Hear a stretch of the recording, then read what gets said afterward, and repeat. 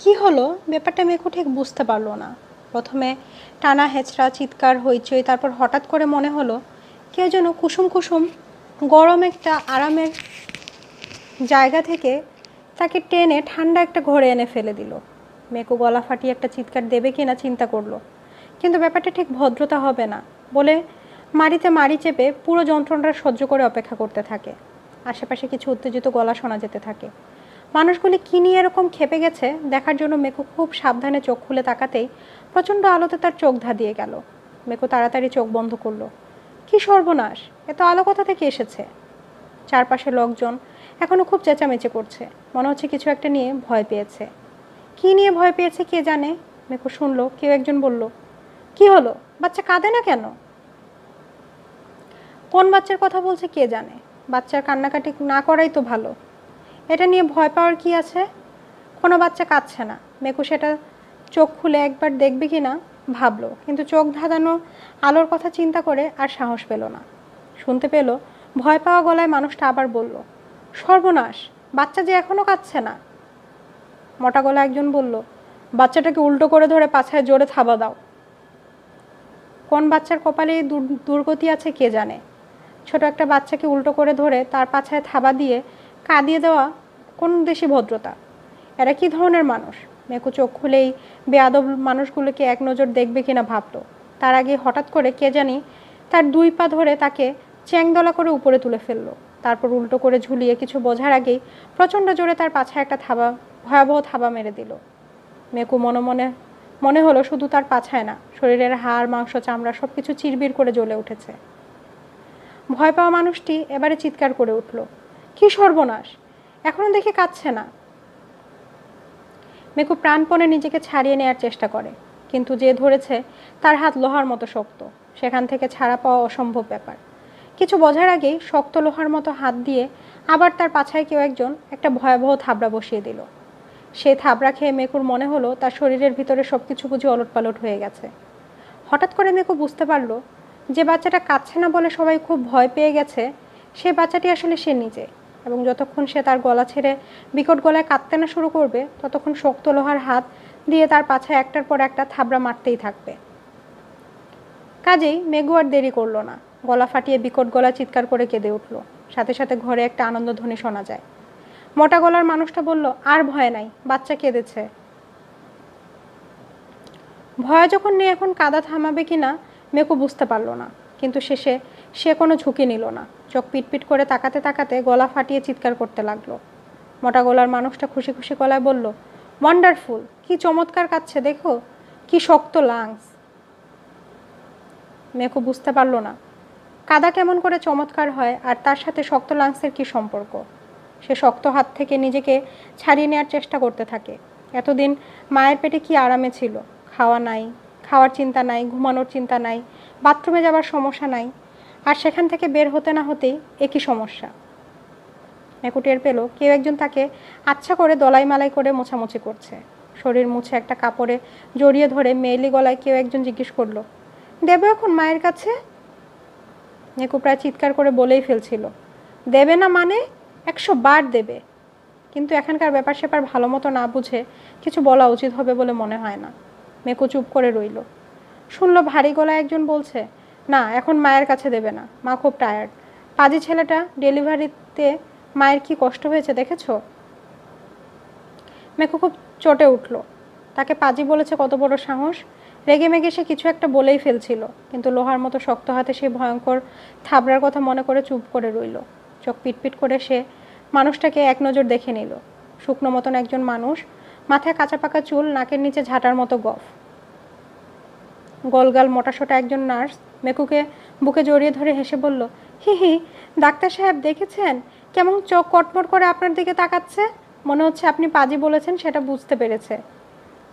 শুকনো মতন মানুষটা, যার নাকের নিচে ঝাঁটার মতো গফ, মাথা নেড়ে বলল, ঠিকই বলেছ, এই ছেলে জন্মের সময় মাকে যত কষ্ট দিয়েছে মনে হচ্ছে সারা জীবনই কষ্ট দেবে। মেকু কিছু না বলে চুপ করে শুয়ে রইল। সত্যি সে মাকে কষ্ট দিয়েছে নাকি? সে ইতিউতি করে দেখার চেষ্টা করলো। মা মানে হয় পাশের বিছানায় নেতিয়ে শুয়ে আছে, এখান থেকে ঝাঁপিয়ে মায়ের বুকে পড়ার ইচ্ছা করছে, কিন্তু তাকে যেতে দেবে বলে মনে হয় না। ঝাঁটার মতো গফের ডাক্তার বলল, বাচ্চাটারে নিয়ে নার্সারিতে রাখেন, মা খানিকক্ষণ বিশ্রাম নিক। নার্স ইতস্তত করে বলল, বাচ্চার নানি, খালা, দাদি, চাচা, চাচি সবাই বাচ্চার দেখার জন্য অপেক্ষা করুক, বলেন জানালা দিয়ে দেখতে। মেকু টের পেল নার্স তাকে জড়িয়ে ধরে নার্সারিতে নিয়ে যাচ্ছে। মাথা ঘুরিয়ে সে তার মাকে দেখার চেষ্টা করলো, কিন্তু ভালো করে দেখতে পেল না। নার্সারি ঘরে সারি সারি ছোট বড় বিছানা, সেখানে আরও কিছু বাচ্চা কাদার মতো ঘুমিয়ে আছে। নার্স মেকুকে খালি একটা বিছানায় শুইয়ে দিয়ে চলে গেল। খালি ঘর, আশেপাশে আর কেউ নেই। কাপড় দিয়ে তাকে এমন শক্ত করে পেঁচিয়েছে যে নাড়াচাড়া করার উপায় নেই। মেকু এদিক সেদিক তাকালো এবং তখন তার নজর পড়ল আশেপাশে ছোট ছোট বিছানাগুলোতে একটা একটা করে বাচ্চা শুয়ে আছে। মেকু মাথা ঘুরিয়ে দেখলো ঠিক তার পাশের বিছানাতেই গাবদা গবদা একটা বাচ্চা শুয়ে আছে। সে গলা উঁচিয়ে ডাকলো, এই এই বাচ্চা। বাচ্চাটা কো কো করে একটু শব্দ করলো, কিন্তু কোনো উত্তর দিল না। মেকু আবার ডাকলো, এই বাচ্চা, উঠ না। বাচ্চাটা এবার চোখ পিটপিট করে তাকালো। মেকু জিজ্ঞেস করলো, কি হলো, কথা বলো না কেন, কি নাম তোমার? বাচ্চাটা মেকুর প্রশ্ন কোনো উত্তর না দিয়ে তার একটা বুড়ো আঙ্গুল মুখে পুরে দিয়ে খুব মনোযোগ দিয়ে চুষতে শুরু করে। মেকু বিরক্ত হয়ে বলল, মুখ থেকে আঙুলটা বের করে আমার প্রশ্নের উত্তর দেবে? আমার মাত্র জন্ম হয়েছে, কায়দা কানুন কিছুই জানি না, কিভাবে কি করতে হয় কিছুই বুঝতে পারছি না, একটু বলবে? বাচ্চাটা বুড়ো আঙুল চুষতে চুষতে আবার চোখ বন্ধ করে ঘুমানোর জন্য প্রস্তুত হয়। মেকু রেগে গিয়ে একটা ধমক দিয়ে বলল, বেশি ঢং হয়েছে নাকি? একটা কথা জিজ্ঞেস করছি, কানে যায় না? মেকুর ধমক খেয়ে বাচ্চাটা হঠাৎ চমকে উঠে ঠোঁট উল্টে কাঁদতে শুরু করলো। প্রথমে আস্তে আস্তে, তারপর গলা ফাটিয়ে। তার কান্না শুনে পাশের জন্য জেগে উঠে কাঁদতে শুরু করলো এবং তার দেখা দেখি অন্য সবাই। মনে হলো ঘরে বুঝি কান্নার একটা প্রতিযোগিতা শুরু হয়েছে। এতজনের কান্না শুনে পাশের ঘর থেকে নার্স ছুটে এসে বাচ্চাগুলোকে শান্ত করতে থাকে। একজন একজন করে সবাইকে যখন ঘুম পাড়ালো, তখন মেকু নার্সকে ডাকলো, এই যে শুনেন। নার্স হঠাৎ করে ভয়ে একটা চিৎকার করে ওঠে। তার কথায় এভাবে চিৎকার করে ওঠার কি আছে মেকু বুঝতে পারলো না। নার্স এদিক সেদিক তাকাচ্ছে, ঠিক কথা থেকে কথাটা এসেছে মনে হয় বুঝতে পারছে না। মেকু তার হাত নাড়ার চেষ্টা করে আবার ডাকলো, এই যে এই দিকে। নার্স আবার একটা চিৎকার করে ওঠে। এখনও মেকুকে দেখতে পায়নি। মেকু আবার ডাকার আগেই নার্স হঠাৎ করে গুলির মতো ছুটে ঘর থেকে বের হয়ে গেল। কিছু একটা দেখে ভয় পেয়েছে। হঠাৎ করে কি দেখে ভয় পেল কে জানে।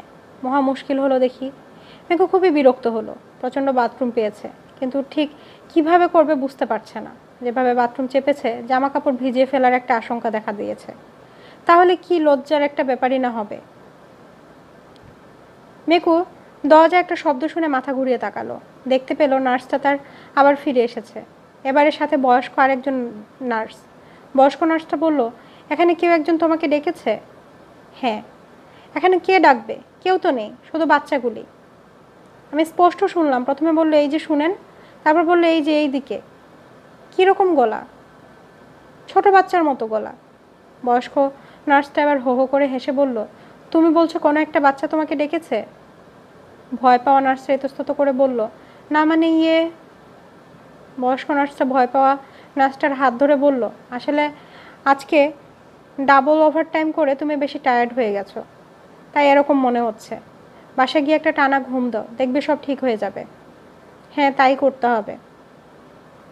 কথাটা আমাকে বলেছো ঠিক আছে, আর কাউকে বলো না। বাচ্চারা জন্মানোর সাথে সাথে তোমাকে ডাকাডাকি করছে শুনলে সবাই ভাববে তোমার মাথা খারাপ হয়ে গেছে, চাকরি নিয়ে টানাটানি হয়ে যাবে। নার্স দুজন নিচু গলায় কথা বলতে বলতে ঘর থেকে বের হয়ে যায়। মেকু এবারে মহা দুশ্চিন্তায় পড়ে গেল।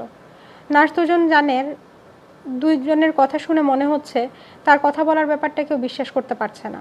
কি কারণ? অন্য পাশের বাচ্চাটাকে জিজ্ঞেস করে দেখবে নাকি? মেকু মাথা ঘুরিয়ে দেখলো একেবারে কাদার মতো ঘুমাচ্ছে। ডেকে লাভ হবে বলে মনে হলো না। এরকমভাবে ঘুমাচ্ছে যে দেখে মেকুরও নিজের চোখে ঘুম এসে যাচ্ছে। জেগে থাকাই মনে হয় মুশকিল হয়ে যাবে। তার সাথে এখন আরেক যন্ত্রণা শুরু হলো।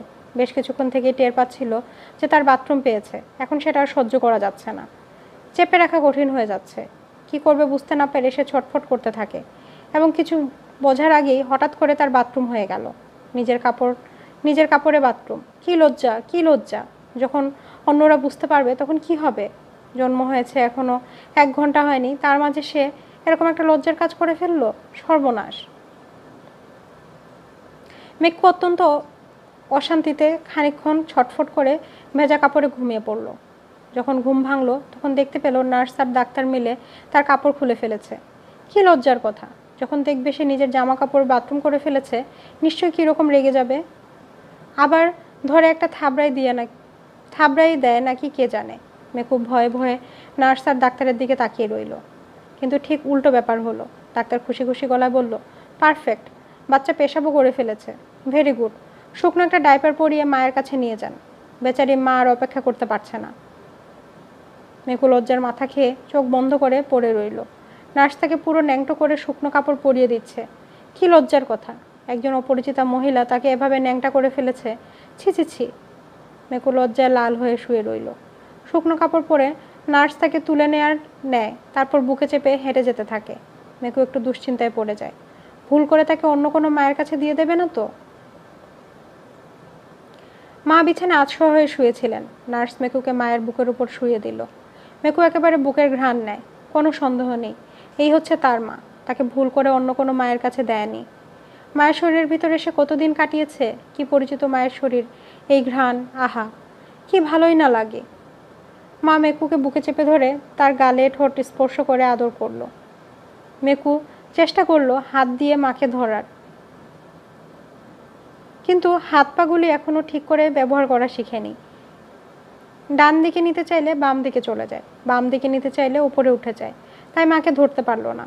মা মেকুর মাথায় হাত বুলিয়ে দিলেন, আঙুলগুলি মেলে ধরলেন, পায়ের পাতায় চুমু খেলেন, নাক টেনে দিলেন, পেটের মাঝে কাতুকুতু দিলেন। মেকু চোখ খোলা রেখে পুরো আদরটা উপভোগ করলো। জন্মের পর থেকে যে তার ভিতরে ভিতরে একটা অস্থিরতা ছিল, দুশ্চিন্তা ছিল, এখন সব কেটে গেছে। এখন আর তার ভিতরে কোনো দুশ্চিন্তা নেই। সে জানে তার মা তাকে সব বিপদ আপদ থেকে রক্ষা করবে।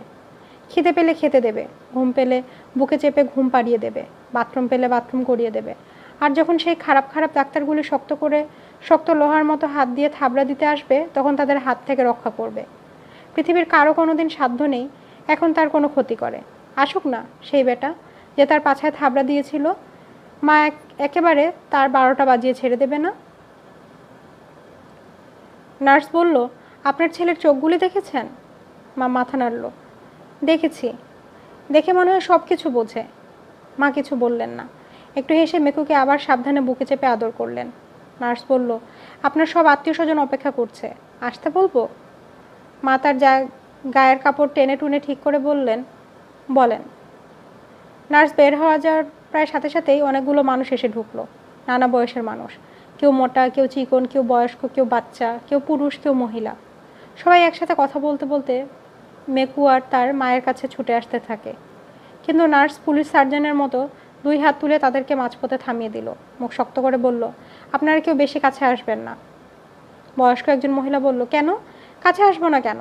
আমার নাতিকে দেখবো না? আগে ভালো করে হাত ধুয়ে আসেন, ওই যে বেসিন আছে, বেসিনে সাবান রাখা আছে। কেন হাত ধুতে হবে কেন? কারণ আপনারা বাইরে থেকে এসেছেন, আর যাকে দেখতে এসেছেন তার মাত্র কিছুক্ষণ হলো জন্ম হয়েছে। আমাদের কি বাচ্চা কাচ্চা হয়নি নাকি? বয়স্ক মহিলাটি ক্ষণক্ষণে গলায় তর্ক করতে লাগলো। আমরা কি বাচ্চা মানুষ করিনি? নার্সটি বলল, অবশ্যই করেছেন। আপনারা করেছেন আপনাদের মতো, আর আমরা করেছি আমাদের মতো। এটাই আমাদের নার্সিংহোমের নিয়ম। কীরকম নার্সিংহোম এটা? বাচ্চার জন্মের পর আলাদা ফেলে রাখলো, এখন ধরতে দেবে না? এটাই নিয়ম। আপনারা এই নিয়ম মেনেই আমাদের নার্সিংহোমে এসেছেন, খোঁজ নিয়ে দেখেন। নার্স কঠিন মুখে বলল, সবাই হাত ধুয়ে আসেন, যারা ছোট তারা যেন কাছাকাছি না আসে। মেকু চোখের কণা দিয়ে দেখলো ফর্সা মতন একজন মানুষ সবার আগে হাত ধুয়ে গিয়ে এলো। মানুষটা মায়ের কাছে এসে মেকুর দিকে তাকিয়ে বলল, ও মা শানু, দেখতে দেখি একেবারে তোমার মতো হয়েছে। মা একটু হেসে বলল, কে বলেছে আমার মতো? হ্যাঁ, একেবারে তোমার মতো, এই দেখো একেবারে তোমার মতো নাক। মেকু তাকিয়ে মায়ের নাকটা দেখলো। কি সুন্দর মায়ের নাক! যদি সত্যিই মায়ের মতো নাক হয়ে থাকে তাহলে তো ভালোই হয়। মেকু নিজের নাকটা দেখার চেষ্টা করলো, কিন্তু দেখতে পেল না।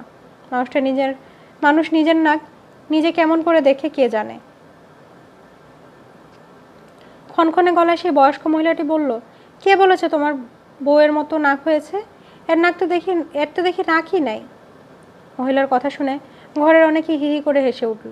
মেকু চোখ পাকিয়ে দেখার চেষ্টা করলো কে কথাটা বলেছে আর কারা কারা বলে হাসছে। তাকে মাথা ঘুরিয়ে দেখতে দেখে সবাই আবার হি হি করে হেসে উঠল। মায়ের কাছে দাঁড়িয়ে থাকা ফর্সা মতন মানুষটা বলল, দেখেছো, মনে হচ্ছে সবার কথা বুঝতে পারছে। মেকু এবার ভাবলো, বলেই ফেলে, অবশ্যই বুঝতে পারছি, বুঝতে পারবো না কেন? আমাকে কি গাধা পেয়েছো নাকি বেকু পেয়েছো? কিন্তু সে কিছু বলল না। তার মাত্র জন্ম হয়েছে, পৃথিবীর নিয়মকানুন সে কিছুই জানে না। উল্টোপাল্টা কাজ করে সে কোনো ঝামেলায় পড়তে চায় না। ক্ষণক্ষণে গলায় বয়স্ক মহিলাটি বলল, দাও দেখি বৌমা, তোমার বাচ্চাটা একটু কোলে নিয়ে দেখি। পিছন থেকে একজন বলল, না চাচি, আগে বাবার কোলে দেয়া যাক, দেখি বাবা কি করে। বয়স্ক মহিলাটি একটু অসন্তুষ্ট হলো বলে মনে হলো, কিন্তু মুখে জোর করে একটু হাসি ফুটিয়ে বলল, হ্যাঁ হাসান, তুই আগে কোলে নে, তুই যখন বাবা, ছেলেকে তো তুই আগে কোলে নিবি। মেকু মাথা ঘুরিয়ে দেখার চেষ্টা করলো, বাবাটা কে? দেখলাম মায়ের কাছে দাঁড়িয়ে থাকা ফর্সা মতন মানুষটাই হচ্ছে বাবা। বাবাকে কেন এত গুরুত্ব দেওয়া হচ্ছে সে ঠিক বুঝতে পারলো না। বাচ্চাকে শরীরের ভিতরে রেখে বড় করার পুরো কাজটা তো মা একাই করেছে, আর কাউকে তো তখন আশেপাশে দেখেনি। এখন হঠাৎ করে বাহাবা নেওয়ার জন্য অনেকে এসে হাজির হচ্ছে মনে হলো। মা সাবধানে ফর্সা মতন মানুষটার কাছে মেকুকে তুলে দিল। মানুষটা যত্ন করে 2 হাতে ধরে মেকুর দিকে তাকিয়ে একটু হেসে বলল, ও মা, এইটুকুনো একজন মানুষ। বয়স্ক মহিলাটা ক্ষণক্ষণে গলায় বলল, এইটুকুনি ভালো, যখন বড় হবে তখন দেখবি গাঞ্জা খাওয়া শিখে গেছে, ফেন্সিডিল খাওয়া শিখবে, মাস্তানি করবে, চাঁদাবাজি করবে। বাবা মেকুকে বুকে চেপে ধরলেন, বললেন, কি বলছেন চাচি, আমার ছেলে মাস্তানি করবে? বয়স্ক মহিলাটি হড়বড় করে কথা বলতে লাগলো। মেকু সেদিকে কান না দিয়ে তার বাবার দিকে তাকালো। মানুষটা ভালোই মনে হচ্ছে, তার জন্য অনেক অনেক আদর রয়েছে। মেকু বেশ পছন্দই হলো মানুষটাকে। বয়স্ক মহিলাটি এবার একটু কাছে এগিয়ে এসে বাবাকে বললেন, দে হাসান, আমার কাছে দে, পাজি ছেলেটাকে একবারে কোলে নেই। মেকু তার বাবাকে ধরে রাখার চেষ্টা করলো। এই বুড়ির কাছে তার একটুও যাবার ইচ্ছে নেই, কিন্তু সে এখন হাত দুটো ভালো করে ব্যবহার করা শিখেনি। বাবাকে ভালো করে ধরতে পারলো না, শুধু হাত দুটো ইতস্তত নড়তে লাগলো। বুড়ি মহিলাটি আরও একটু এগিয়ে এলো, হাত বাড়িয়ে মেকুকে ধরতে ধরতে বলল, এই তোরা ক্যামেরা এনেছিস তো, একটা ছবি তুলিস না কেন? কে একজন ক্যামেরা নিয়ে ছবি তুলতে এলো। বুড়ি মেকুর আরও একটু কাছে এসেছে, তখন মেকুর প্রথমবার তার পা ব্যবহার করলো। বুড়ির মুখটার কাছাকাছি এসেছে, তখন মেকু প্রথমবার তার পা ব্যবহার করলো। বুড়ির মুখটা কাছাকাছি আসতেই 2 পা ভাঁজ করে আচমকা বুড়ির নাকে শক্ত একটা লাথি কষিয়ে দিল। ঠিক তখনই ক্যামেরার ফ্ল্যাশ জ্বলে উঠল। মনে হয় একেবারে মক্ষম লক্ষ্যভেদ হয়েছে, কারণ মেকু শুনতে পেল ঘরের সবাই হিহি করে হেসে উঠেছে। বুড়ি মহিলাটি নিজের নাক চেপে ধরে পিছিয়ে যায়। এখন সে নিজের চোখকে বিশ্বাস করতে পারছে না, কয়েক ঘন্টা বয়স হয়েছে একটা ছেলে এত জোরে একটা লাথি মেরে বসেছে। বুড়ি নিজের নাকে হাত বুলাতে বুলাতে বলল, আমি বলেছি না ছেলে বড় হয়ে মাস্তানি করবে? এখনই তার নিশানা দেখতে শুরু করেছে, লাথি ঘুষি মারা শুরু করেছে। বাবা বললেন, না চাচি, আপনি তো বলেছেন আমার ছেলে বড় হয়ে মাস্তান হবে, সেজন্য রেগে গিয়েছে। বুড়ি ক্ষণক্ষণে গলায় বলল, নে, অনেক হয়েছে, কয়েক ঘন্টা হলো বাপ হয়েছিস, এখনই ছেলে হয়ে দালালি শুরু করে দিয়েছিস। বুড়ি আবার 2 হাত বাড়িয়ে মেকুর কাছে এগিয়ে আসে। মেকু তাকে তককে তককে ছিল, হাত দিয়ে কিছু একটা ধরা এখনও শিখেনি, কিন্তু 2 পা শক্ত করে একটা লাথি মেরে দেওয়াটা মনে হয় সে শিখেই গিয়েছে। বুড়ি আরেকটু নিচু হয়ে যখন কাছাকাছি চলে এলো, তখন আচমকা 2 পা ভাঁজ করে একেবারে সমস্ত শক্তি দিয়ে আবার লাথি কষে দিল, আগের চেয়ে অনেক জোরে। বুড়ি এবারে কোকো করে একটা শব্দ করে পিছিয়ে গিয়ে একটা চেয়ারে পা বেঁধে প্রায় হুমড়ি খেয়ে পড়ে যাচ্ছিল। আশেপাশে দাঁড়িয়ে থাকা কয়েকজন সময় মতো তাকে ধরে না ফেললে সত্যি সত্যি একেবারে মেঝেতে লম্বা হয়ে পড়ে যেত। আগেরবার সবাই যেভাবে জোরে হেসে উঠেছিল, এবারে কেউ সেভাবে জোরে হাসলো না, মুখে কাপড় দিয়ে নিঃশব্দে হাসতে লাগলো। বুড়ি চেয়ারে বসে কোনোভাবে নিজেকে সামলে নেয়, শাড়ির আঁচল দিয়ে খানিকক্ষণ নাক ঢেকে রাখে, তারপর উঠে দাঁড়ালো। তার মুখে এবারে হিংস্র হয়ে ওঠে, চোখ দিয়ে রীতিমতো আগুন বের হচ্ছে। বুড়ি নাক দিয়ে ফসফস করে নিঃশ্বাস ফেলতে ফেলতে এগিয়ে আসে। মেকুর বুকের ভেতর কেঁপে ওঠে, এই বুড়ি এখন তার কোনো ক্ষতি করে ফেলবে না তো? এখন একটা উপায় আছে, সেটা হচ্ছে মায়ের কাছে চলে যাওয়া। মাই তাকে এই বিপদ থেকে রক্ষা করতে পারবে। মেকু এবারে সারা শরীর বাঁকা করে গলা ফাটিয়ে চিৎকার করে উঠল, মুখ হাঁ করে জিভ বের করে এত জোরে কাঁদতে আরম্ভ করলো যে বাবা ভয় পেয়ে তাড়াতাড়ি মেকুকে মায়ের হাতে দিয়ে দিল। মেকু সাথে সাথে মাকে শক্ত করে ধরে ফেলার চেষ্টা করতে থাকলো। হাত পুরোপুরি ব্যবহার করা শেখেনি, তবু কষ্ট করে সে মায়ের কাপড় এখানে সেখানে ধরে ফেললো। মা মেকুকে একেবারে বুকের মাঝে জড়িয়ে ধরে বলল, কাঁদিস না বাবা, আমি আছি না। মেকু সাথে সাথে কান্না থামিয়ে ফেললো। সত্যিই তো, তার মা আছে না, কার সাধ্যি আছে তাকে ধারে কাছে আসে? ঘরে যারা আছে তাদের একজন বলল, দেখেছো দেখেছো মাকে কেমন করে চিনেছে। মায়ের কাছে গিয়ে একেবারে শান্ত হয়ে গেল। বুড়ি দাদার ফাঁক দিয়ে বাতাস বের করে কি একটা কথা বলতে এসেছিল, কিন্তু ঠিক তখন দরজা খুলে ডাক্তার এসে ঢুকলো। শুকনো মতো ডাক্তার, কাঁচা পাকা চুল এবং নাকের নিচে ঝাঁটার মতো গফ। ঘরের ভেতরে এসে মানুষ দেখে ডাক্তার বলল, আপনারা কিন্তু এখানে ভিড় করবেন না, বাচ্চাকে সবার কোলে নেয়ার দরকার নেই, দূর থেকে একবার দেখে চলে যান। বুড়ি গজগজ করে বলল, বাচ্চার যা মেজাজ, কোলে নেয়ার ঠেলা আছে। ডাক্তার বাবার কাছে এগিয়ে এসে বলল, আপনি নিশ্চয়ই মিস্টার হাসান, কংগ্রাচুলেশনস। বাবা একটু হেসে বলল, থ্যাংক ইউ। কী চেয়েছিলেন আপনি, ছেলে না মেয়ে? আমি আর কি চাইবো, আমার স্ত্রী আগে থেকেই জানতেন যে তার ছেলে হবে। তাই নাকি? এমিউনিসিস করেছিলেন নাকি? না না, সেরকম কিছু না, কোনো মেডিকেল ডায়াগনোসিস না। তার এমনিতেই নাকি মনে হতো যে বাচ্চাটা ছেলে হবে। বাবা যেন খুব একটা মজার কথা বলেছে সেরকম ভান করে ডাক্তার হাহা করে হেসে উঠল। হাসি থামিয়ে এসে মায়ের কাছে এগিয়ে যায়। একটু ঝুঁকে পড়ে মেকুর দিকে তাকিয়ে বলল, ডেলিভারির পর যা ভয় পেয়েছিলাম। কেন, কি হয়েছে? ডেলিভারির পর বাচ্চা বাতাসের অক্সিজেন নিয়ে তার লাংস ব্যবহার করা শুরু করে। সেটা শুরু হয় বিকট একটা কান্না দিয়ে। সেই জন্য সব বাচ্চার জন্মের পর কেঁদে ওঠে, কিন্তু আপনার বাচ্চার জন্মের পর কাঁদছিল না। সর্বনাশ। তারপর আর কি, উল্টো করে ধরে পাছায় একটা থাবা দিলাম। 2 নম্বর থাবা খেয়ে বাচ্চা সে কি চিৎকার। ডাক্তার যেন খুব মজার একটা গল্প বলেছে সেরকম ভাব করে হাহা করে হাসতে লাগলো। মেকু চোখের কোণ দিয়ে ডাক্তারকে দেখতে লাগলো। এই তাহলে সেই ডাক্তার যে লোহার মতো শক্ত হাত দিয়ে তার পাছায় এত জোরে থাবা মেরেছিল। কত বড় সাহস, একবার কাছে এসে দেখুক না। বুড়িকে যেভাবে জোর পায়ে লাথি মেরেছিল সেভাবে একটা লাথি বসিয়ে দেবে। ডাক্তার অবশ্য বেশি কাছে এসে তাকে পরীক্ষা করতে লাগলো, কিন্তু মাথার কাছে থাকায় মেকু বেশি সুবিধা করতে পারলো না। হাত দিয়ে অন্তত একটা খামচি দিতে পারলেও খারাপ হয় না, কিন্তু এখনও হাতের ব্যবহার ভালো করে শিখতে পারেনি। মেকু তবুও একবার চেষ্টা করলো। ডাক্তারের মুখটা কাছে আসতেই তার নাকে একটা খামচি দেওয়ার চেষ্টা করলো। খামচিটা লাগলো না, কিন্তু কিছু একটা তার হাতে লেগে যাওয়ায় সেটা শক্ত করে ধরে ফেললো। ডাক্তার আবার অবাক হওয়ার ভঙ্গি করে বলল, কি আশ্চর্য, আমার চশমাটা ধরে ফেলেছে। মেকু মনে মনে বলল, তোমার কপাল ভালো যে নাকটা ধরতে পারেনি, ধরতে পারলে দেখতে কি মজা হতো, কিন্তু এই চশমাও আমি ছাড়ছি না। খুব একটা মজা হচ্ছে এরকম ভান করে ডাক্তার কিছু একটা বলতে যাচ্ছিল, কিন্তু তার আগে মিকু চশমা ধরে একটা হ্যাঁচকা টান দিল এবং চশমাটা ডাক্তারের নাক থেকে ছুটে এলো। মেকু এখনও তার হাত আর আঙ্গুলের পুরোপুরি ব্যবহার করা শিখেনি, তাই চশমাটা ধরে রাখতে পারলো না। হাত থেকে সেটা ছুটে গেল এবং শূন্যে উড়ে গিয়ে মেঝেতে পড়ল। শব্দ শুনে মনে হলো কাঁচ ভেঙে 100 টুকরা হয়ে গেছে। ডাক্তার কাতর গলায় বলল, চশমা, আমার চশমা। কে একজন তুলে এনে চশমাটা ডাক্তারের হাতে দেয়। একটা কাঁচ ভেঙে আলাদা হয়ে গেছে, অন্যটা 3 টুকরো হয়ে কোনো মতে ঝুলে আছে। ডাক্তার নিজের চোখকে বিশ্বাস করতে পারে না। দুর্বল গলায় বলল, আমার এত দামি চশমা আমেরিকা থেকে এনেছিলাম, সিঙ্গেল লেন্স, বাইফোকাল, নন ক্র্যাচ গ্লাস, $400 দিয়ে কিনেছিলাম। বাবা এগিয়ে এসে অপরাধীর মতো বললেন, আমি খুবই দুঃখিত ডাক্তার সাহেব, আপনার চশমাটা এভাবে ভেঙে ফেলবে। ডাক্তার সাহেব তার চশমাটা হাতে নিয়ে মুখ কালো করে বললেন, আপনি কেন দুঃখিত হচ্ছেন হাসান সাহেব, আপনি তো কোনো দোষ করেন নাই। না মানে আমার ছেলের জন্য বলছি, জন্ম হয়েছে মাত্র কয়েক ঘন্টা, তার মাঝে আপনার চশমাটা এভাবে গুঁড়ো করে ফেলবে বুঝতে পারিনি। ডাক্তার সাহেব চশমাটা হাতে নিয়ে একটা দীর্ঘশ্বাস ফেলে বললেন, আসলে জন্মের পর কখনো কখনো প্রথম 24 ঘন্টা ছোট বাচ্চাদের রিফ্লেক্স খুব ভালো থাকে। আপনার এই বাচ্চা মনে হয় রিফ্লেক্স খুব ভালো।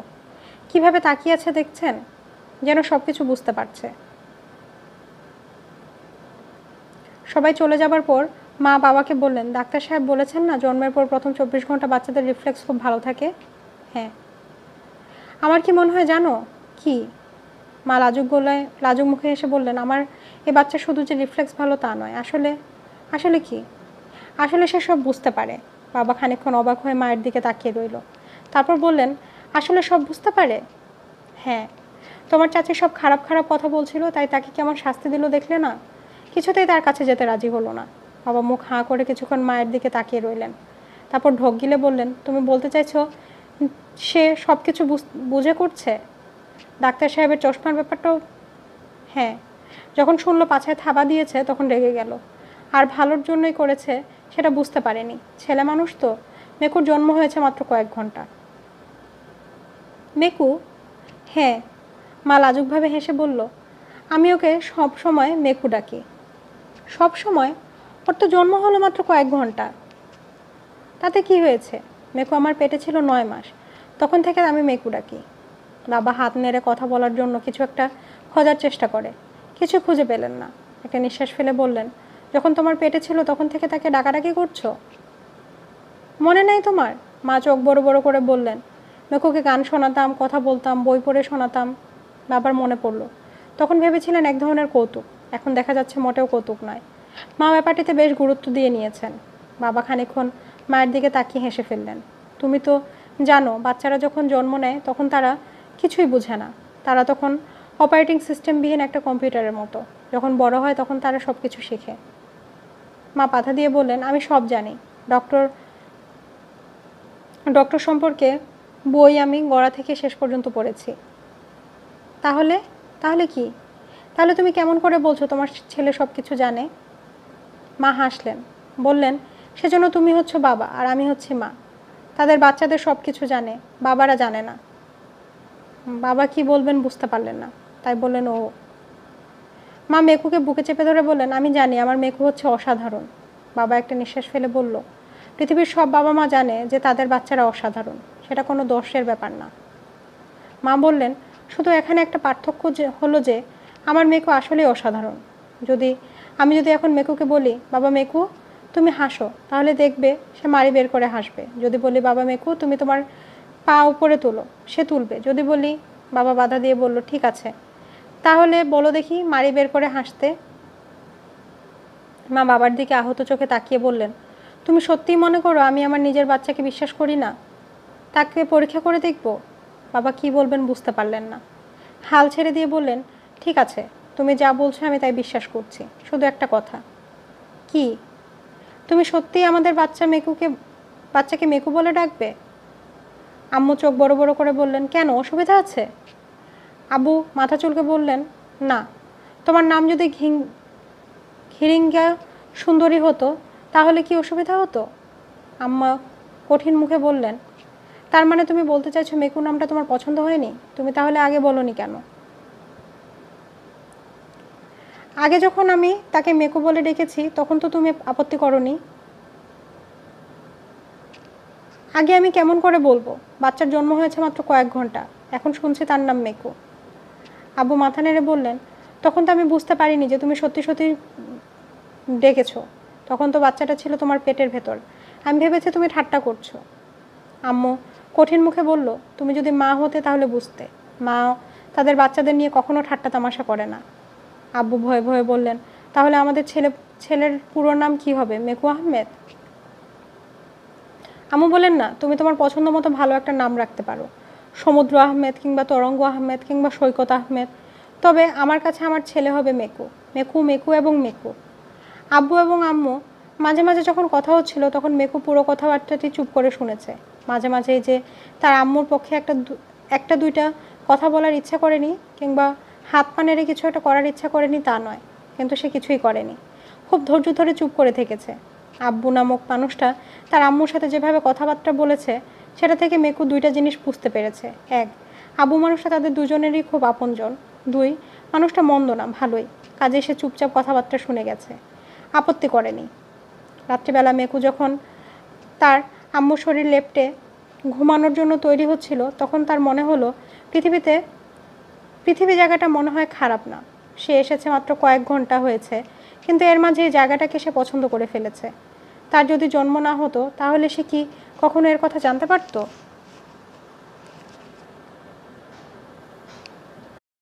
জন্মের 3 দিনের দিন মেকুকে বাসায় নিয়ে আসা হলো। মগবাজারের 3তলায় একটা ফ্ল্যাট। আব্বা আম্মা আর মেকু, এই 3 জনের সংসার। আগে যখন দুজন ছিল তখন কাজকর্মে সাহায্য করার জন্য একজন মহিলা বিকেলবেলা কয়েক ঘন্টার জন্য আসতো। এখন হয়তো সারাদিনের জন্যই লাগবে। পরিচিত অপরিচিত সবাই ভয় দেখাচ্ছে যে একটা ছোট বাচ্চা নাকি 10 জন বড় মানুষের সমান। সারাদিনে বাচ্চার নাকি শুধু পেশাব করেই নেপি আর কাঁথা ভেজাবে কমপক্ষে 1 ডজন। সময় অসময় খিদে লাগার কথা তো ছেড়েই দেওয়া যাক। সারা রাত নাকি চিৎকার করে কাঁদবে, নিজে ঘুমাবে না, অন্য কাউকে ঘুমাতেও দেবে না, অসুখ বিসুখ লেগেই থাকবে। কান পাকা হবে, তার মাঝে 1 নম্বর। এগুলো দিয়ে শুরু। বাচ্চা যখন আরেকটু বড় হবে তখন আরও নতুন নতুন ঝামেলা তৈরি হবে এবং সেই সব ঝামেলা শুধু বাড়তেই থাকবে। আম্মা আর আব্বা অবশ্যই আবিষ্কার করলেন মেকুকে নিয়ে বাড়াবাড়ি কোনো ঝামেলা হলো না, শুধু নিজের কাজের মহিলাটি হঠাৎ করে উধাও হয়ে গেল। কেন উধাও হয়ে গেল সেটি কেউ বুঝতে পারল না। ব্যাপারটি যে ব্যাখ্যা করতে পারত সেটি হচ্ছে মেকু, কিন্তু সে চুপচাপ ছিল বলে কেউ কিছু জানতেও পারল না। ব্যাপারটি ঘটিয়েছিল এভাবে।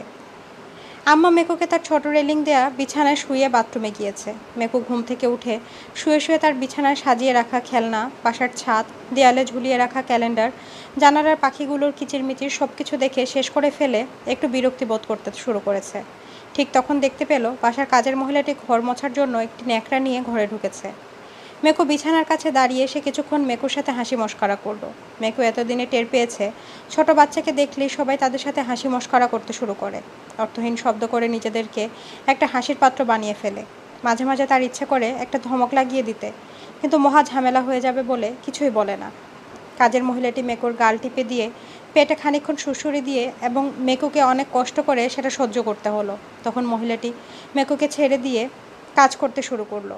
ঘরের আসবাবপত্র মুছতে মুছতে আম্মার ড্রেসিং টেবিলের সামনে এসে মহিলাটি কাজ বন্ধ করে আয়নার সামনে দাঁড়িয়ে নিজেকে দেখতে শুরু করে। নানা রকম ভঙ্গি করে আয়নার সামনে দাঁড়িয়ে শাড়িটা নানাভাবে পেঁচিয়ে পরে শাড়িটা বাঁকা করে দাঁড়ালো। তারপর এদিক সেদিক তাকিয়ে ড্রেসিং টেবিল থেকে আম্মার পাউডার নিয়ে নিজের মুখে, গলায়, শরীরে ঢালতে থাকে। একটা ক্রিম নিয়ে মুখে মেখে খুব তীক্ষ্ণ দৃষ্টিতে নিজেকে পরীক্ষা করে দেখে। মেকু অনেক কষ্ট করে নিজেকে শান্ত রাখলো। কাজের মহিলাটা তখন একটু পারফিউম নিয়ে কানের লতিতে লাগালো, সেটাও মেকু সহ্য করলো। কিন্তু মহিলাটা যখন ড্রেসিং টেবিলের উপর থেকে আম্মার লিপস্টিকটা নিয়ে নিজের ঠোঁটে ঘষতে থাকে তখন সে আর সহ্য করতে পারলো না। ধমক দিয়ে বলল, কি হচ্ছে, কি হচ্ছে ওখানে? কাজের মহিলাটি এত জোরে চমকে উঠল যে তার হাতের ধাক্কায় পাউডারের কৌটা আর ক্রিমের শিশি নিচে পড়ে যায়। সে ভয়ে ফ্যাকাশে হয়ে চারদিকে তাকালো। কে ধমকে উঠেছে সে বুঝতে পারল না। গলার স্বরটি যে মেকু থেকে আসতে পারে সেটা তার একবারও মনে হয়নি। চারদিকে তাকিয়ে কাউকে না দেখে সে আবার লিপস্টিকটা নিয়ে নিজের ঠোঁটে লাগাতে শুরু করে। তখন মেকু আবার গর্জন করে উঠল, বলল, ভালো হবেন না কিন্তু। কাজের মহিলা এবারে একটা আর্তচিৎকার করে ফ্যাকাশে মুখে তাকালো। মেকু আবার ধমক দিয়ে বলল, লিপস্টিক লাগাবেন না, ভালো হবেন না কিন্তু।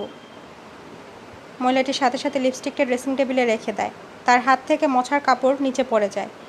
সে গলায় হাত দিয়ে নিজের একটা তাবিজ বের করে তাবিজটা চেপে ধরে বিড়বিড় করে সূরা পড়তে থাকে। ভয়ে তার হার্ট ফেল করার অবস্থা হয়ে যায়। মেকু তখন কঠিন গলায় বলল, আবার করলে আমি বলে দেব কিন্তু। মেকু কথা শেষ হবার আগেই কাজের মহিলা সব কিছু ফেলে দিয়ে ছুটে যায়। নিজের বিছানায় শুয়ে মেকু শুনতে পেল ঘরের দরজা ধাক্কা খেয়ে সে একটা আছাড় খেলো। সেই অবস্থায় বাইরের দরজা খুলে সিঁড়ি ভেঙে দুধদার করে ছুটে পালাচ্ছে। কী কারণে তো ভয় পেয়েছে মেকু বুঝতে পারল না। খানিকক্ষণ পর আম্মা বাথরুম থেকে গোসল সেরে বের হয়ে এসে কাজের মহিলাকে না পেয়ে খুব অবাক হলেন। এদিক সেদিক খুঁজে না পেয়ে বাইরের দরজা বন্ধ করে ঘরে ঢুকলেন। প্রত্যেকবার মুখ খুলতেই সবাই এত ভয় পাচ্ছে দেখে মেকু আর মুখ খুলল না। তার নিজের আম্মাও যদি তাকে ভয় পেয়ে যান তখন কি হবে? দুদিন পর জাদ্রেল ধরনের একজন মহিলা মেকুকে দেখতে এলেন। মেকুর জন্মের পর থেকে অসংখ্য মানুষ তাকে দেখতে এসেছে। বলতে গেলে তাদের সবাই মেকুকে দেখে খুশি হয়েছে। মেকুর গাল টিপে দিয়েছে, পায়ে সুড়সুড়ি দিয়েছে, মাথায় হাত বুলিয়েছে। তার চোখগুলো কত বড় বড় এবং কত সুন্দর সেটা নিয়েও কিছু না কিছু একটা মন্তব্য করেছে।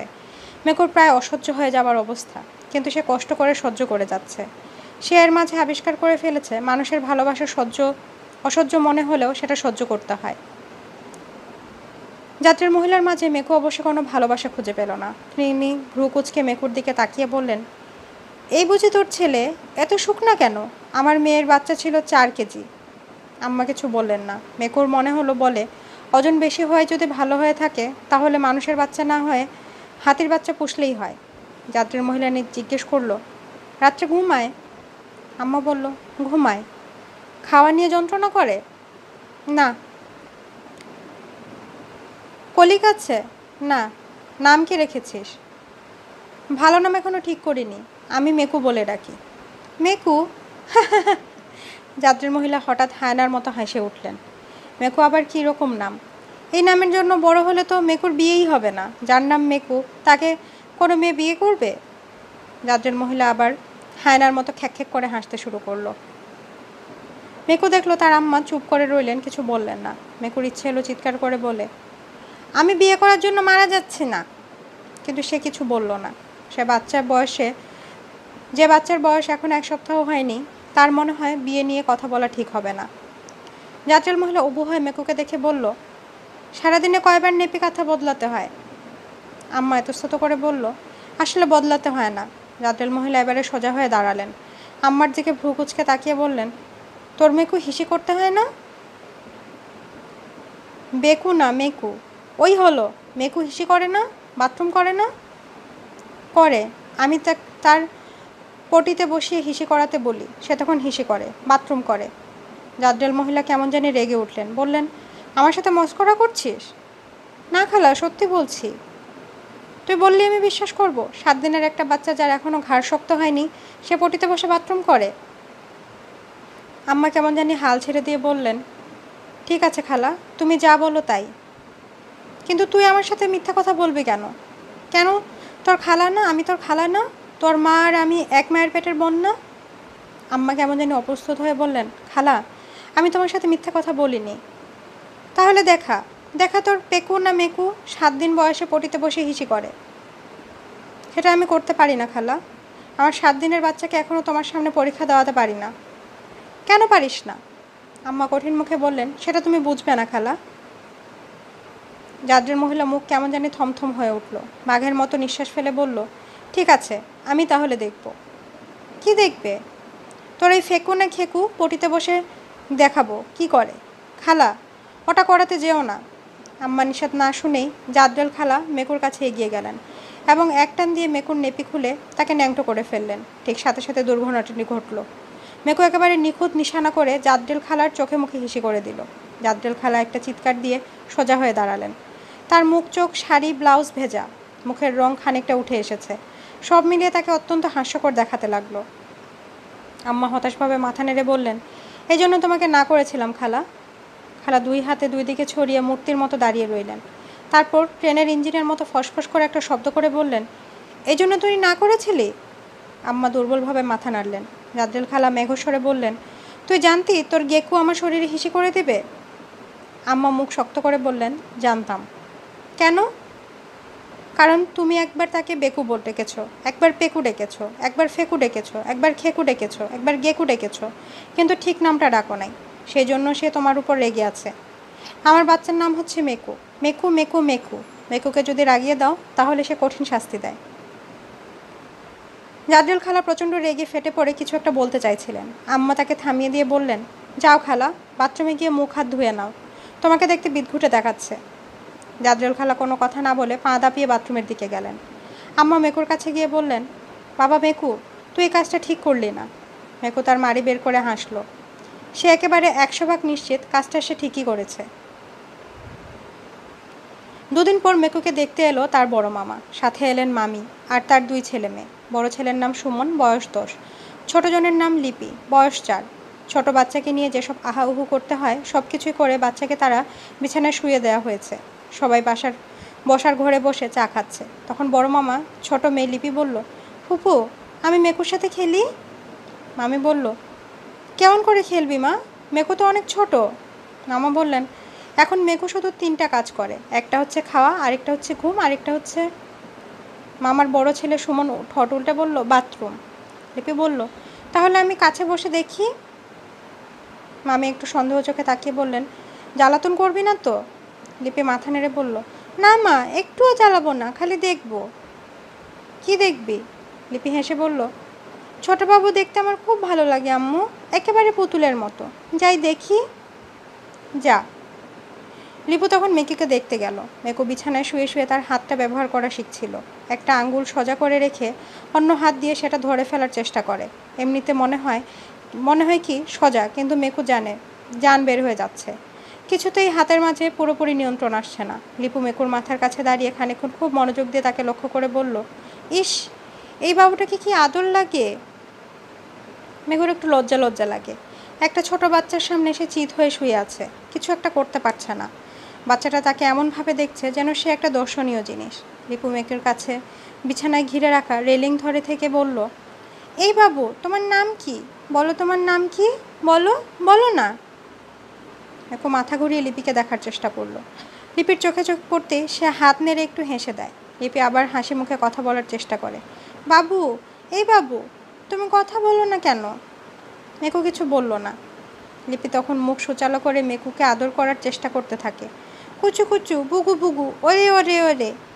মেকু আর সহ্য করতে পারলো না, হঠাৎ করে বলে বসলো, আমাকে জ্বালিও না বলছি। বলে সে চমকে ওঠে, সর্বনাশ, এখন এই বাচ্চাটি চিৎকার করে সবাইকে বলে দেবে। মেকু নিঃশ্বাস বন্ধ করে লিপির দিকে তাকিয়ে রইল, কিন্তু লিপি চিৎকার দিয়ে উঠল না, বরং ভ্রু কুঁচকে বলল, কে বলেছে আমি তোমাকে জ্বালাচ্ছি? আমি তোমাকে আদর করছি। বলে সে আবার আদর করার ভঙ্গি করে বলল, কুচু কুচু কুচু, বুগু বুগু বুগু, ওলে ওলে ওলে। মেকু খুব সাবধানে তার বুক থেকে একটা নিঃশ্বাস বের করে দেয়। এই বাচ্চাটা তার কথা বলাটা খুব সহজভাবে নিয়েছে, একটু অবাক হয়নি। ছোট বাচ্চারাই ভালো, সব কিছু সহজভাবে নিতে পারে। এটা যদি একটা বড় মানুষ হতো তাহলে এক্ষুনি চিৎকার করে বের হয়ে হইচই করে একটা কেলেঙ্কারি করে ফেলতো। লিপি আরও কিছুক্ষণ অর্থহীন শব্দ করে মেকুকে আদর করে বলল, তোমার নাম কি বাবু?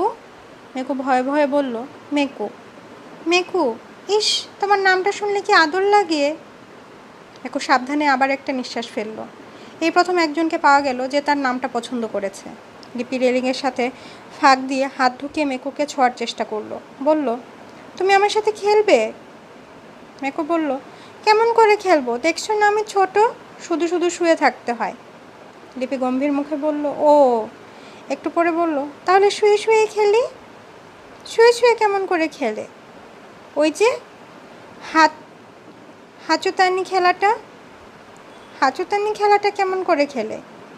লিপি চোখ বড় বড় করে বলল, আমি বলবো হাঁচুতানি হাঁচুতানি, সামনে পিছনে হাঁচুতানি, ডাইনে বামে হাঁচুতানি, তারপর আমি তোমার কান ধরবো। কান ধরবে? হ্যাঁ, তারপর তুমি আমার কান ধরবে, তারপর আমরা কান ধরে টানাটানি করব, কি মজা হবে।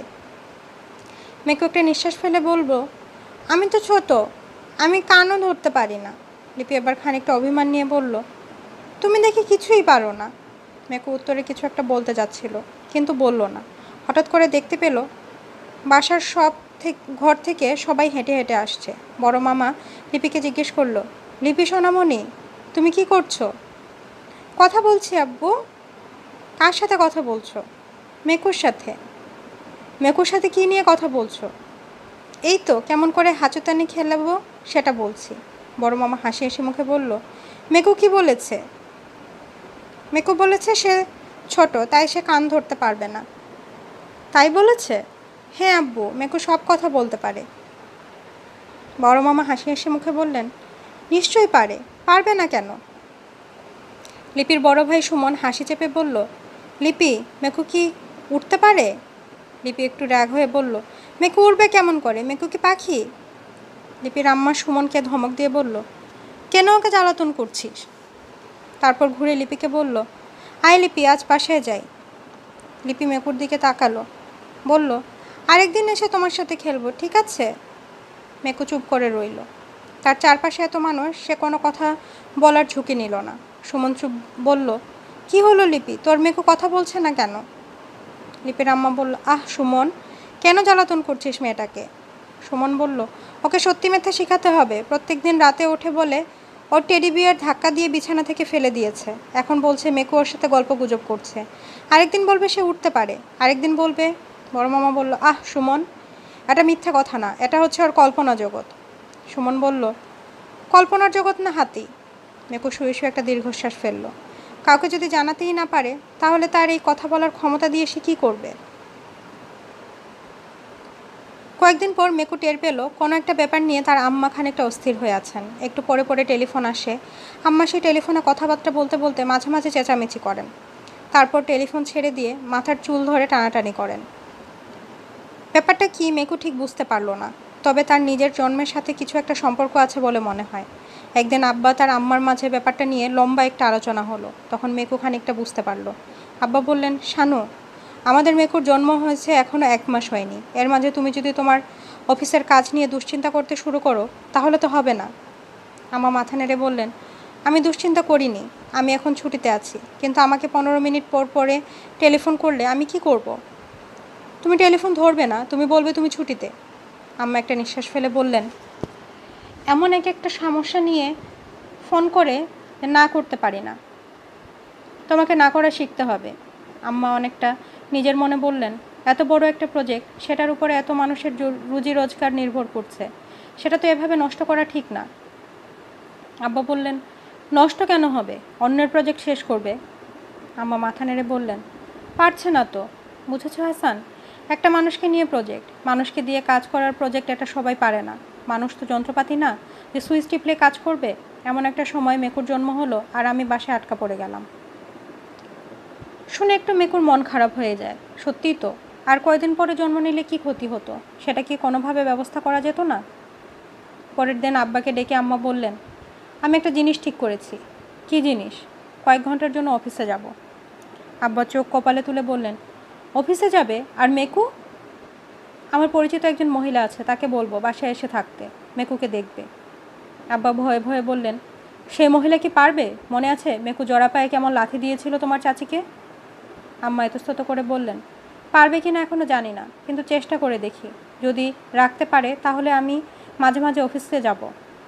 আব্বা মাথা নেড়ে বললেন, এর চাইতে আমি বাসায় থাকি, অপরিচিত একজনের থেকে আমি ভালো পারবো। আম্মা হেসে বললেন, তুমি নিশ্চয়ই অনেক ভালো পারবে, কিন্তু সেটা তো সমাধান হলো না। তোমার ইউনিভার্সিটির ক্লাস সব কিছু ছেড়ে ছুড়ে বাসায় বসে থাকবে?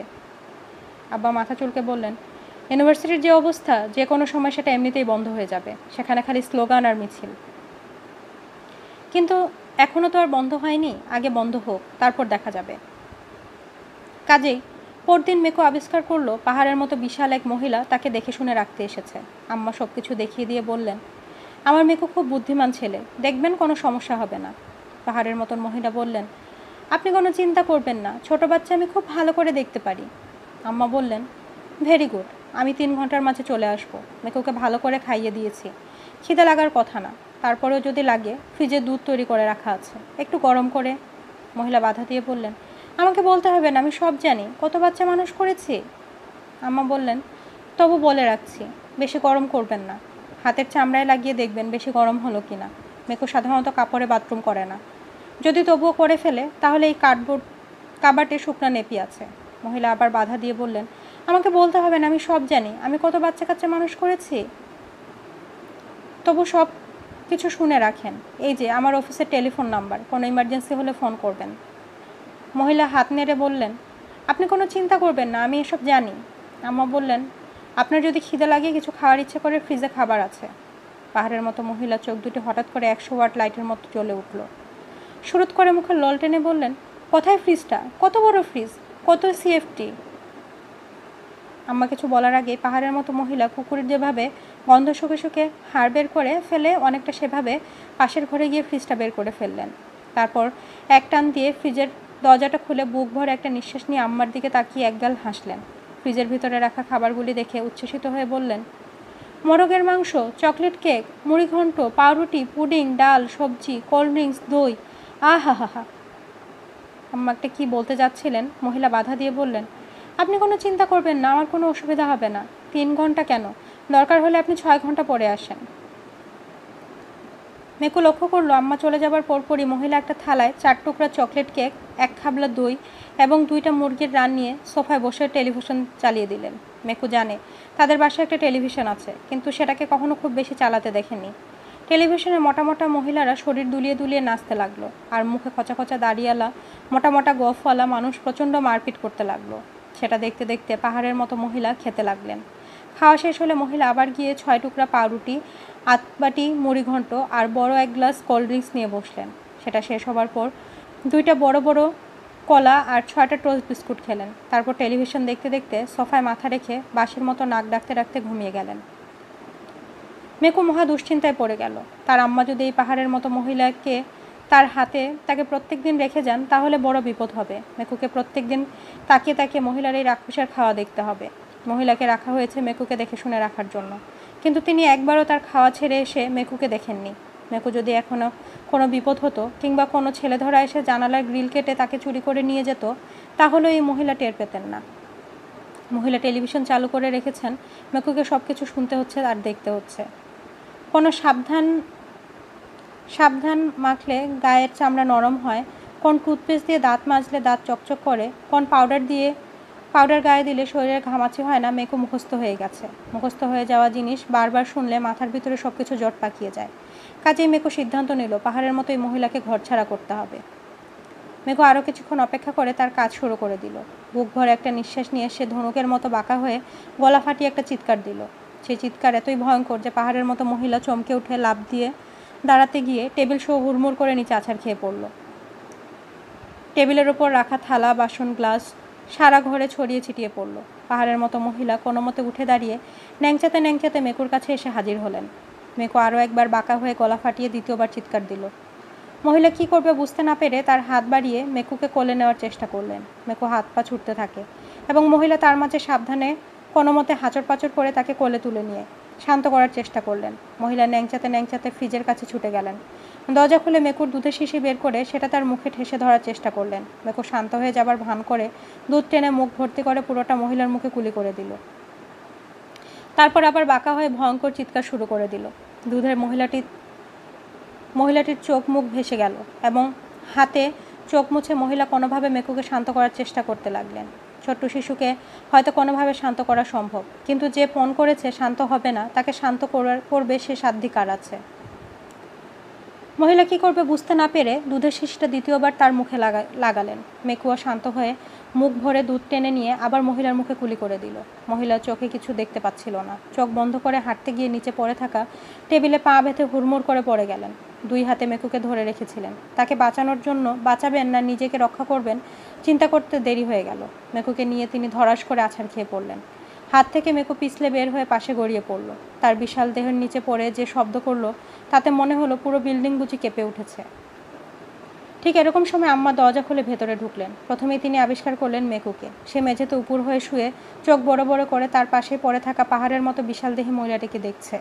আম্মা ছুটে গিয়ে মেকুকে কোলে নিয়ে উঠে দাঁড়ালেন। তার কাছে মনে হলো ঘরটির মাঝে রিক্টার স্কেলের 8 মাত্রার একটি ভূমিকম্প ঘটে গেছে। সোফার টেবিলটা ঠিক মাঝখানে ভেঙে 2 টুকরো হয়ে গেছে। চারপাশে ভাঙা কাঁচের গ্লাস, থালা বাসন এবং বাটি। বাচ্চার দুধের শিশি ভেঙে দুধ ছড়িয়ে আছে। পাহাড়ের মতো বিশাল মহিলা উপুর হয়ে পড়ে আছে। বেকায়দায় পড়ে গিয়ে কপালের কাছে ফুলে একটা চোখ প্রায় বুজে গিয়েছে। আম্মা ভয়ে ভয়ে জিজ্ঞেস করলেন, কি হয়েছে এখানে? মহিলাটি হামাগুড়ি দিয়ে ওঠার চেষ্টা করে আবার ধপাস করে পড়ে গেলেন। আম্মা তখন ঘুরে মেকুর দিকে তাকালেন। তার চোখের দিকে তাকিয়ে জিজ্ঞেস করলেন, মেকু তুই কি করেছিস? মেকু কোনো কথা না বলে তার মায়ের চোখের দিকে অপরাধীর মতো তাকিয়ে রইল। আম্মা হতাশভাবে মাথা নেড়ে বললেন, মেকু কাজটা কিন্তু একটুও ভালো করিসনি। মেকু তার মাড়ি বের করে হাসলো। তার ধারণা অন্যরকম।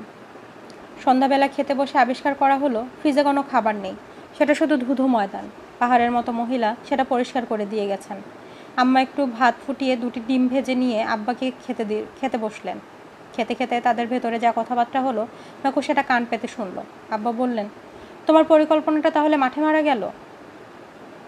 শুধু মাঠে না, মাঠে ঘাটে খালে ভিলে মারা গেল। বাসার ভেতরে মনে হচ্ছে টর্নেডো হয়ে গেছে। ব্যাপারটা কি? আম্মা নিঃশ্বাস ফেলে বললেন, তুমি যখন দেখেছো তখন তো আমি পরিষ্কার করে এনেছি। আমি যখন দেখেছি তখন যা অবস্থা ছিল। আম্মা দৃশ্যটা কল্পনা করে একবার শিউরে উঠলেন। কেউ যে ব্যথা পায়নি সেটা তো বেশি। কে বলেছে কেউ ব্যথা পায়নি? সেই মহিলা তো ল্যাংচাতে ন্যাংচাতে বাসা ফিরে গেল। দুজনে মিলে টেনে রিকশায় তুলতে হয়েছে। আব্বা চিন্তিত মুখে বললেন, ব্যাপারটা কি হলো আমাকে বুঝিয়ে বলবে? আমি জানলে তাহলে তো তোমাকে বলবো। অনুমান করছি আমাদের মেকুর কাণ্ড। মেকু কোনো কারণে মহিলাকে অপছন্দ করেছে, ব্যাস। এইটুকুন মানুষ এরকম পাহাড়ের মতো একজন মহিলাকে এভাবে নাস্তানাবুদ করে দিবে কিভাবে? আম্মা চিন্তিত মুখে বললেন, সেটাই তো আমার চিন্তা, এই ছেলে বড় হলে কি হবে? আব্বা খানিকক্ষণ চুপ করে থেকে বললেন, তাহলে আমি ধরে নিচ্ছি এখন তোমার মাঝে মাঝে অফিসে যাওয়ার পরিকল্পনাটা বন্ধ? আম্মা মাথা নাড়লেন, মানে? আজকে অফিসে গিয়ে আমার মাথা ঘুরে গেছে। পুরো প্রজেক্টের অবস্থা কেরোসিন। কিছু একটা না হলে সব শেষ হয়ে যাবে। তখন স্যালাইন দিয়েও বাঁচানো যাবে না। আব্বা চিন্তিত মুখে বললেন, তাহলে কি করবে বলে ঠিক করেছো? কাল থেকে নিয়মিত অফিসে যাব। আব্বা আতকে উঠে বললেন, আর মেকু? আম্মা একটা লম্বা নিঃশ্বাস ফেলে বললেন, মেকুকে তো আর বাসায় একা রেখে যেতে পারবো না, তাকেও নিয়ে যাব অফিসে। আব্বা খানিকক্ষণ মুখ হাঁ করে আম্মার দিকে তাকিয়ে রইলেন। তারপর বললেন, তুমি এত বড় সফটওয়্যার কোম্পানির একটা প্রজেক্ট ডিরেক্টর, তুমি একটা গেদা বাচ্চাকে বগলে ঝুলিয়ে অফিসে যাবে? বোর্ড অফ ডিরেক্টরের মিটিংয়ে মাঝখানে মেকুর শরীর বাঁকা করে চিৎকার করে উঠবে, তখন তুমি তাকে দুধ খাওয়াবে? আম্মা গম্ভীর মুখে বললেন, সেটাই যদি একমাত্র সমাধান হয়ে থাকে তাহলে তো সেটা করতেই হবে। তারপর এক মুহূর্ত চুপ করে থেকে বললেন, আর আমার মেকু কখনোই বোর্ড অফ ডিরেক্টরের মিটিংয়ের মাঝখানে বাঁকা হয়ে চিৎকার করবে না। আব্বা কোনো কিছু বললেন না, চোখ বড় বড় করে আম্মার দিকে তাকিয়ে রইলেন। মেকু বিছানায় শুয়ে শুয়ে হাত শূন্যে ছুড়ে দিয়ে মনে মনে বলল, ইয়েস। কাজেই পরদিন সবাই দেখলো আম্মা এক হাতে তার ব্যাগ এবং অন্য হাতে বগলের নিচে মেকুকে ধরে তার অফিসে গিয়ে ঢুকলেন। অফিসের এক কোনায় একটা চাদরের পিছিয়ে সেখানে মেকুকে ছেড়ে দেওয়া হলো। তার চারদিকে বই এবং ফাইল রেখে একটা দেওয়ালের মতো করে দেওয়া হলো, যেন সে সেখান থেকে বের হয়ে যেতে না পারে। 1 মাসের বাচ্চারা সাধারণত নিজে থেকে বেশি নড়াচড়া করতে পারে না, কিন্তু মেকুর কোনো বিশ্বাস নেই। মেকু তার জায়গায় শুয়ে শুয়ে 2 হাত পায়ের বুড়ো আঙ্গুল টেনে এনে মুখে পুরে চুষতে চুষতে আম্মার কাজকর্ম দেখতে লাগলো। আম্মা ও মেকুকে নিয়ে সব দুশ্চিন্তা ভুলে কাজ শুরু করে দিলেন। আম্মা যে কয়দিন ছিলেন না, তখন কাজকর্ম কোন দিকে গিয়েছে, সমস্যাটা তৈরি হয়েছে, সেটা বোঝার জন্য পুরনো কাগজপত্র ঘাঁটতে লাগলেন। যাদের দায়িত্ব দেওয়া হয়েছিল তারা ডেকে কথা বলতে লাগলেন। হইচই চেঁচামেচি দৌড়াদৌড়ি শুরু হয়ে গেল এবং কিছুক্ষণের মাঝে পুরো অফিসে একটা নতুন ধরনের জীবন ফিরে এলো। দুপুরবেলা আম্মা মেকুকে বগলে নিয়ে বের হলেন। তাকে খাওয়ানোর সময় হয়েছে। কোনো একটা নিরিবিলি জায়গায় বসে দুধ খাওয়ানোর আগে নিচে ডাটা এন্ট্রি ঘরে সব মহিলারা কাজ করছে তাদের এক নজর দেখে আসতে চান। নিচের ঘরটিতে প্রায় 50টি কম্পিউটার টার্মিনালের সামনে বসে মহিলারা কাজ করছে। আম্মা ভিতরে ঢুকেছেন, সেটা কেউ লক্ষ্য করলো না। আম্মা মেকুকে বগলের নিচে নিয়ে হেঁটে হেঁটে তাদের কাজ দেখতে দেখতে এগিয়ে যাচ্ছেন। হঠাৎ করে কম বয়সী একজন তরুণী মাথা ঘুরিয়ে আম্মুকে দেখে আনন্দে চিৎকার করে উঠলেন, আপা আপনি এসেছেন। তরুণীর চিৎকার শুনে প্রায় সবাই মাথা ঘুরিয়ে আম্মার দিকে তাকালো। আম্মাকে দেখে তারা আনন্দে একটা শব্দ করলো এবং মেকুকে দেখে তারা আনন্দে একটা চিৎকার করলো। আম্মা হাসি মুখে তাদের আনন্দটুকু গ্রহণ করে বললেন, তোমাদের কাজকর্ম কেমন চলছে? সবাই কিছুক্ষণ চুপ করে থাকে। আমতা আমতা করে একজন বলল, মোটামুটি ভালোই হচ্ছিল, কিন্তু কি? একজন ইতস্তত করে তার সমস্যাটি বলতে শুরু করবে। তখন আরেকজন তার সমস্যাটা বলতে শুরু করে। সে শুরু করার আগে আরেকজন তার সমস্যা বলতে শুরু করে এবং কিছুক্ষণের মাঝে ঘরের সবাই কিছু না কিছু বলতে আরম্ভ করে। আম্মা হাত তুলে থামালেন, বললেন, মনে হচ্ছে কাজের কিছু সমস্যা আছে। সবাই মাথা নাড়ল। আম্মা বললেন, সেটা নিয়ে চিন্তা করো না, এখন আমি এসেছি, দেখা যাবে, দেখো যেন কোনো সমস্যা না হয়। সবাই মিলে আবার একটা আনন্দধ্বনি করলো। আনন্দধ্বনিটা নিশ্চয়ই একটু জোরে হয়ে গিয়েছিল, কারণ সেটা শেষ হবার সাথে সাথে একটা বাচ্চার কান্না শোনা গেল। আম্মা মাথা ঘুরিয়ে মেকুর দিকে তাকালেন। মেকু নয়, অন্য কোনো বাচ্চা কাঁদছে। আম্মা অবাক হয়ে জিজ্ঞেস করলেন, কে কাঁদে? কম বয়সী একটা মেয়ে মাথা নিচু করে দাঁড়ালো, দুর্বল গলায় বলল, আমার মেয়ে। কোথায় তোমার মেয়ে? মেয়েটি নিচু হয়ে তার টেবিলের তলা থেকে একটা বড় কার্ডবোর্ডের বাক্স বের করলো। সেখানে কাঁথা মুড়ি দিয়ে একটা ছোট বাচ্চাকে লুকিয়ে রাখা হয়েছে। উপস্থিত সবার মুখ থেকে একটা বিস্ময়ের ধ্বনি বের হয়ে আসে। আম্মা কৌতূহলী হয়ে এগিয়ে গেলেন। কম বয়সী মেয়েটি অপরাধীর মতো মুখ করে বলল, ভুল হয়ে গেছে আপা, আর কোনোদিন আনবো না, আজকের মতো মাফ করে দেন। আম্মা কি বলবেন বুঝতে পারলেন না। তিনি নিজের বাচ্চাকে বগলে ধরে আছেন। এরকম অবস্থায় আরেকজন মাকে তার বাচ্চা আনার জন্য দোষী করতে পারেন না। কার্ডবোর্ডের বাক্সে বাচ্চাটাকে গলা ফাটিয়ে তোরসরে চিৎকার করতে লাগলো এবং সেটা দেখে মেকু খুব উত্তেজিত দেখা গেল। সে যে কোনোভাবেই আম্মার বগল থেকে মুক্তি পেয়ে বাচ্চাটার কাছে যাওয়ার চেষ্টা করতে থাকে। আম্মা অবশ্যই মেকুকে ছাড়লেন না। কম বয়সী মাটিকে বললেন, তোমার বাচ্চাকে কোলে নিয়ে শান্ত করো। কম বয়সী মা সাথে সাথে নিচু হয়ে বাচ্চাটিকে কোলে তুলে নিতেই বাচ্চাটি ম্যাজিকের মতো শান্ত হয়ে গেল। আম্মা সবার দিকে তাকিয়ে বললেন, তোমাদের আর কতজনের এরকম বাচ্চা আছে? 5 জন হাত তুলল। আম্মা অবাক হয়ে জিজ্ঞেস করলো, তাদের কার কাছে রেখে এসেছ? একজন এক এক রকম উত্তর দিল। কেউ নানির কাছে, কেউ পাশের বাসায়, কেউ ছোট মেয়ে কিংবা ছেলের কাছে। শুনে আম্মা একটা লম্বা নিঃশ্বাস ফিরালেন। কাছাকাছি বসে থাকা একজন মহিলা বলল, আমাদের 2 জন কোনো উপায় না দেখে কাজে আসা বন্ধ করে দিয়েছে। আম্মা মেকুকে বগলে নিয়ে সেখানে দাঁড়িয়ে একটা বড় সিদ্ধান্ত নিয়ে নিলেন। বললেন, কাল থেকে সবাই নিজে নিজের ছোট বাচ্চা নিয়ে আসবে। আমরা নিচে একটা ঘর ঠিক করব। সেখানে আমরা সবাই আমাদের ছোট বাচ্চাদের রাখবো। আমাদের ভিতর থেকে একজন সেই বাচ্চাদের দেখে রাখবে। বাচ্চাকে কোলে নিয়ে দাঁড়িয়ে থাকা মা এবং অন্য 5 জন আনন্দে একটা জোরে চিৎকার করে উঠল। যে কোলে বাচ্চাটি ভয় পেয়ে আবার তোরসরে কাঁদতে শুরু করলো। রাত্রিবেলা আম্মা আব্বাকে বললেন, মেকুকে দেখে শুনে রাখার সমস্যার সমাধান করে ফেলেছি। আব্বা অবাক হয়ে বললেন, কিভাবে? আম্মা সব কিছু খুলে বললেন। চিন্তিত মুখে বললেন, শুধু একটা জিনিস নিয়ে আমার চিন্তা। কি নিয়ে চিন্তা? মেকুকে নিয়ে। সে যে কি অঘটন ঘটাবে কে জানে। আম্মা মেকুর দিকে তাকিয়ে জিজ্ঞেস করলেন, কী রে, তোর মাথায় কি কোনো দুষ্টু মতলব আছে? মেকু কোনো কথা না বলে মাড়ি বের করে হাসলো। আম্মা সেই হাসি দেখে আরও ভয় পেয়ে গেলেন।